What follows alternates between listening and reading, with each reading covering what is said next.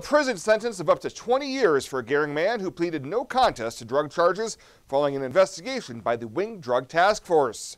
Last week in district court, Santos Gutierrez pleaded no contest to an amended charge of attempted distribution of methamphetamine. Court records showed that the 39-year-old sold meth to a CI working for the Wing Drug Task Force in the summer of 2021. He'll learn how long his sentence will be when he's back in court on November 10th before District Judge Leo Dobrovolny.